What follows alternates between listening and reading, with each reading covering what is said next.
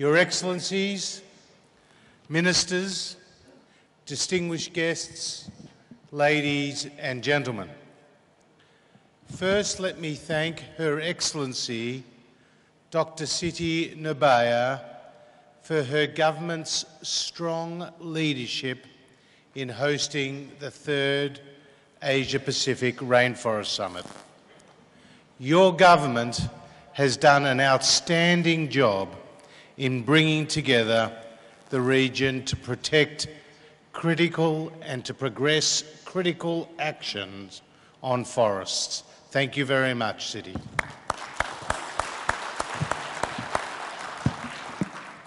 And thank you to the Vice-Governor for his warm welcome to this beautiful city of Yogyakarta.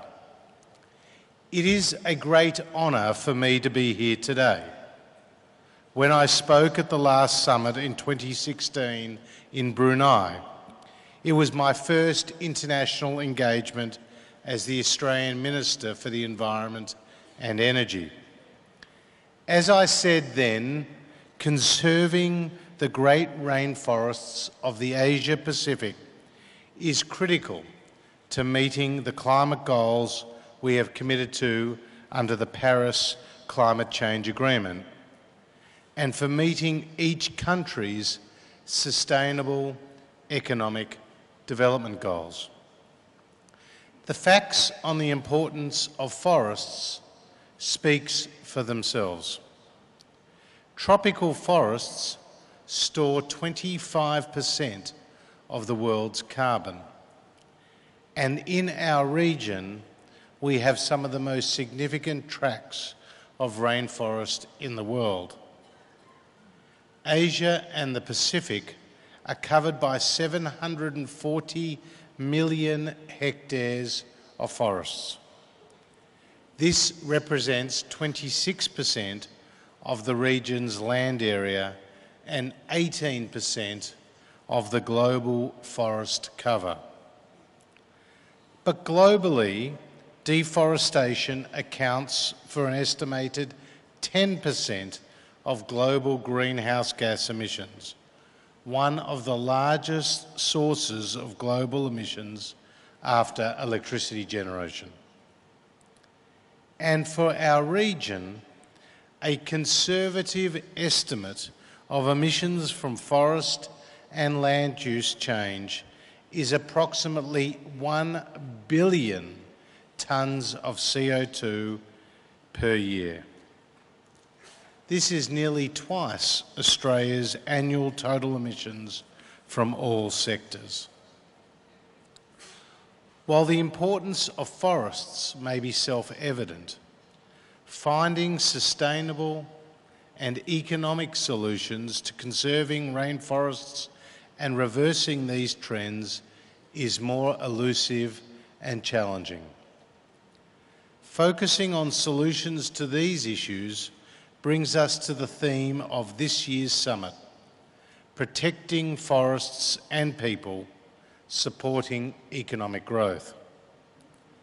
Under this theme, I will examine 3 critical issues.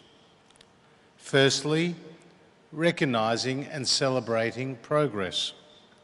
Secondly, the importance of partnerships and collaboration. And thirdly, the role of government policy in driving private sector investment and the operation of markets. We are making progress, and it is worth reflecting how far we've all come on the journey together on reducing emissions from forests. Since our last summit in Brunei, I'm happy to see substantial progress on REDD+, both regionally and globally. Since we came together in 2016, we have seen a number of achievements. In October 2017, the Green Climate Fund, to which Australia is a major supporter, reached agreement on a pilot program that will provide up to $500 million of REDD+ results-based payments to forest countries. More countries in our region are implementing their RED+ national strategies. 7 countries in the partnership, Indonesia, Laos, Myanmar, Papua New Guinea, Cambodia, Malaysia and Vietnam, have now submitted their forest reference levels to the UNFCCC, compared with only 2 when we were in Brunei. And at the beginning of this year, we had the first Southeast Asian country, Vietnam, have its proposal for reducing emissions from forests approved under the World Bank Forest Carbon Partnership Facility. This project will reduce emissions by 26 million tonnes, and these reductions or units will be eligible for purchase by the World Bank, with any remaining units available for Vietnam to use at its own discretion. Laos, Indonesia and Fiji are on a similar track for consideration through this initiative later this year. And as any minister here today knows, making change is hard. These achievements show that progress, while it takes time and is incremental, is happening. We need to maintain this momentum and step up the pace of change if we are going to protect our forests and our people while securing economic growth. Collaboration and partnerships do drive change. And this takes me to the second issue I would like to discuss today: the importance of collaboration and partnerships in driving change. It is through meaningful collaboration that we can achieve our collective goals. We need to build on our individual country successes and share the lessons learned. Sharing knowledge and lessons learned is what the Australian government has done and will continue to do in sharing our forest monitoring expertise with countries and friends in our region. Australia will continue to play its part in an effective global response to climate change. Under the Paris Agreement, Australia is implementing an economy-wide target to reduce gas emissions by 26 to 28% below 2005 levels by 2030. And consistent with the theme of this summit, Australia has set its goals to not only meet our international commitment to reduce emissions, but to do so while ensuring Australia's international competitiveness, jobs growth, energy security and affordability are also maintained. The Australian Government's Emissions Reduction Fund is a central policy to help Australia meet its emission reduction targets. The fund provides a broad range of opportunities to reduce emissions and store carbon across the economy. The majority of the abatement from the fund is being achieved via the land sector, including revegetation and avoided deforestation. Over 150 million tonnes, or 80% of all emissions reductions, are from the land sector, from more than 300 projects across the country. Australia has been able to harness the potential of the land sector to reduce emissions. This is a result of our expertise in measuring emissions from the land sector and through the governance systems that we have in place. We have actively been sharing this expertise through the Asia-Pacific Rainforest Partnership. Starting with our good friends in Indonesia, we have spent a decade now working with them to develop their national carbon accounting system as we continue to collaborate on a range of projects. This includes improving the way emissions from peatlands are included in the national carbon accounting system. continuing to build the capacity of Indonesia, for example, including hosting 30 Indonesian officials at the University of Melbourne to undertake a Master's accredited training program last year. And through the Australian Government's leadership role in the Global Forest Observations Initiative, we are continuing to support all countries across Southeast Asia and the Pacific Islands to get the best possible guidance on technical forest monitoring and access to the satellite data and to the analytic tools. This has included support for officials from Fiji, Vanuatu, Solomon Islands and Papua New Guinea to undertake Red Compass training in Australia to facilitate the development of a country-driven needs assessment on forest monitoring. And building on our excellent scientific research on land management, the Australian Centre for International Agricultural Research, proudly represented by CEO Professor Andrew Campbell at the summit today, is supporting improved community fire management and peatland restoration in Indonesia. This support is generating new knowledge to underpin peatland restoration and develop sustainable livelihoods in restored peatlands. At the inaugural summit in Sydney in 2014, the Australian Government announced funding of $6 million to support the Responsible Asia Forestry and Trade Program across Laos, Papua New Guinea, Myanmar, Vietnam and Indonesia. We are pleased to have partnered with the Nature Conservancy to support significant outcomes to improve community forest practices across these countries. Examples of the success of this work are close to here. In the Klaten district and the Kebumen district, we are making a difference. Local communities are gaining and retaining certification of their timber as being legally and sustainably logged. But it goes beyond that. With the sustainable forest management practices of selective logging helping to protect ecosystems and the biodiversity of the production forest areas. These improved forest management practices have allowed these local communities to source alternative income streams through the sustainable harvesting of granulated coconut sugar. And building on these successes, we are now starting new partnerships to further share Australia's experiences and expertise.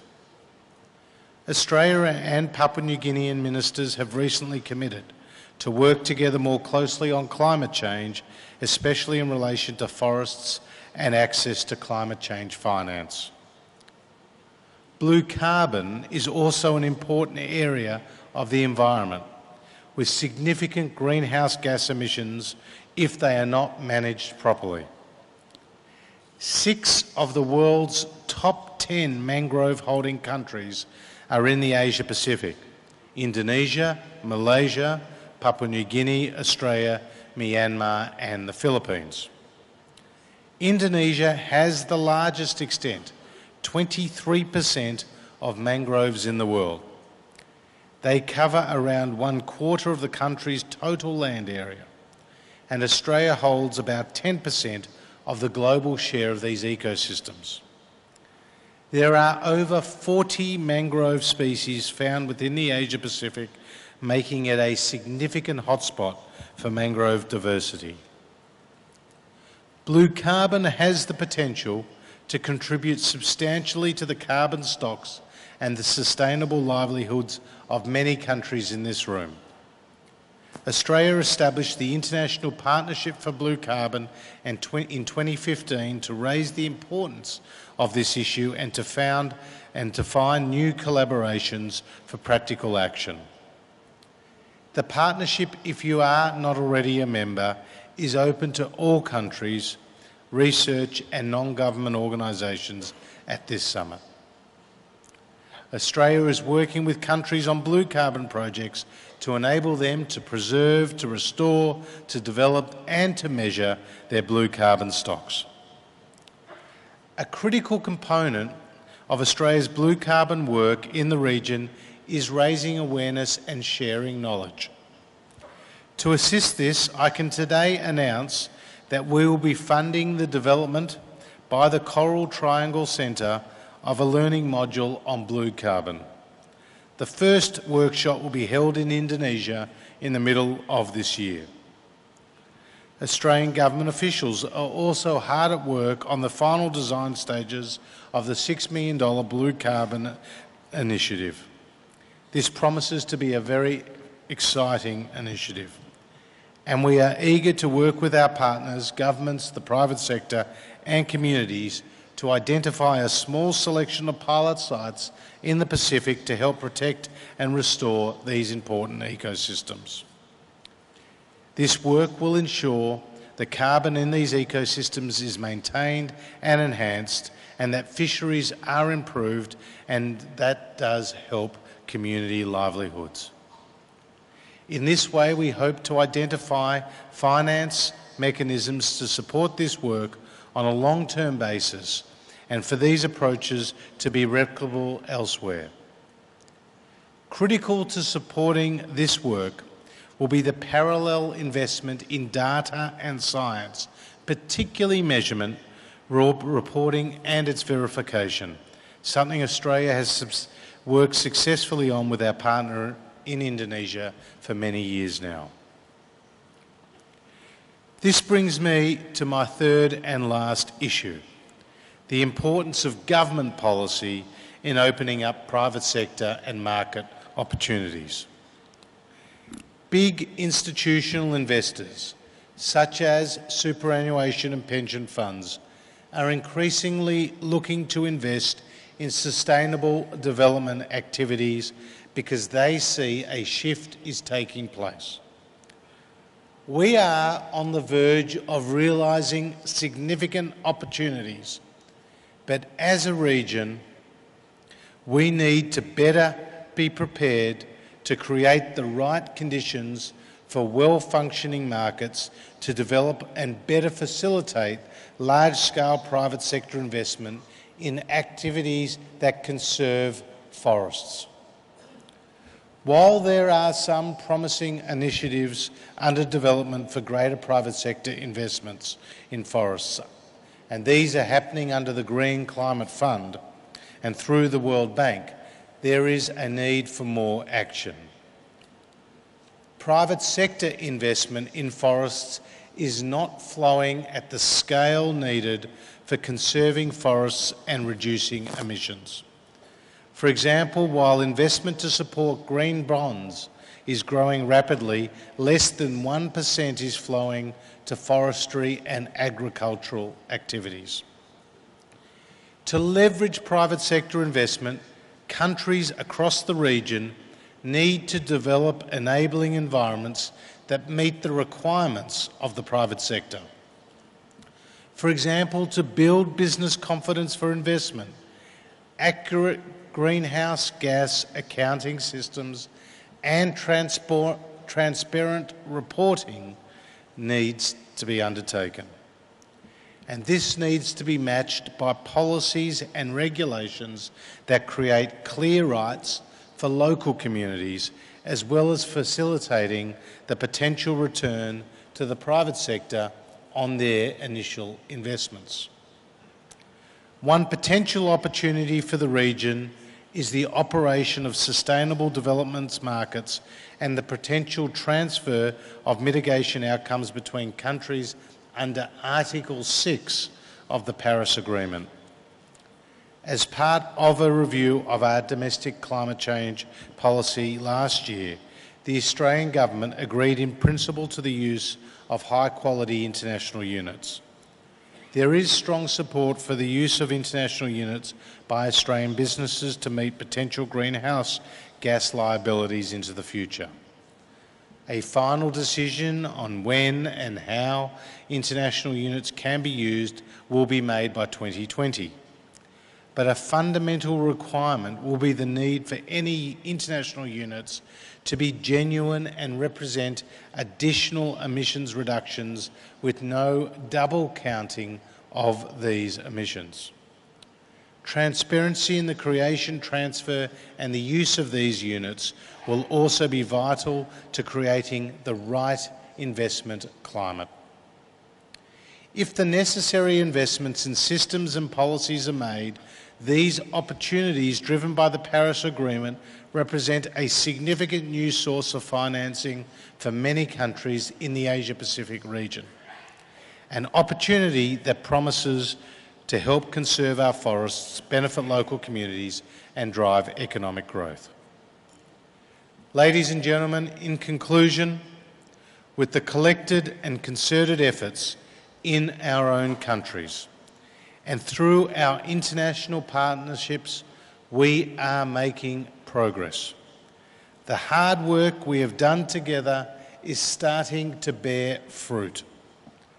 One of the measures of the success of any summit is the extent to which the conversations continue outside the formal sessions and endure beyond these proceedings today. I urge you all to make the most out of your time at this summit, to discuss your work and ideas, and to make the necessary connections and new partnerships. I am proud that Australia has been able to work closely with our good friend and neighbour Indonesia to support the 3rd Asia-Pacific Rainforest Summit, and I'm sure you will all agree that this year's summit will be a great success. Thank you very much.